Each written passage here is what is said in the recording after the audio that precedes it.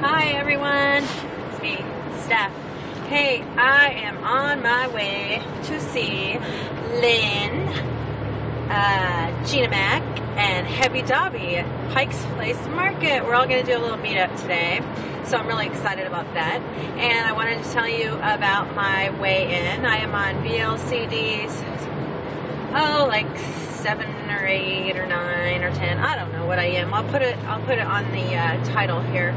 But I have lost 15.8 pounds. So this morning I got up. I started at my first weigh-in. I was 198.8, and today I weighed in at 183 pounds, and I know, I couldn't believe it myself. So that is totally crazy, and I'm really excited. So just wanted to give you that update. And I dropped 3 today, just today, and I've been having little 0.4s, 0.6, 0.4, 0.6, 0.2, 0.2, just lately. So I think why I dropped 3 in one day, because yesterday I did not eat till not kidding, 3 o'clock in the afternoon. And maybe it was 4 for the first time I ate. And then I ate really late at night, like 12 o'clock. So much for that theory about what time you eat at night.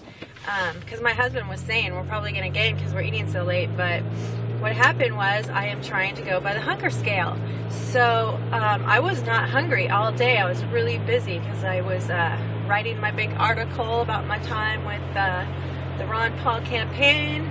So it took me most of the day to write that the 2-part article, and so so I was all into that. And that's like one of those other things that sometimes when you get into something else, then you're not always thinking about food, you know.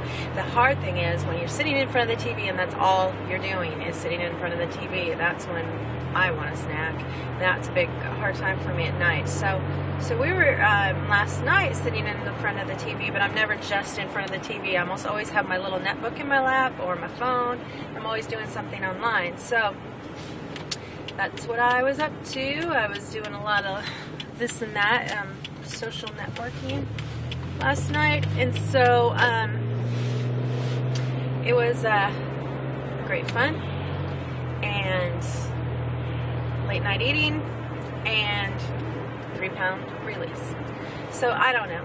I just wonder if we just can't even make up a theory with HCG. Just who knows? You know, sometimes you're gonna lose if you do everything wrong, and sometimes you're going to gain when you do everything right. At least that's what I keep hearing from people's vlogs. So instead of trying to be perfect, you know, I'm just happy to stay on protocol.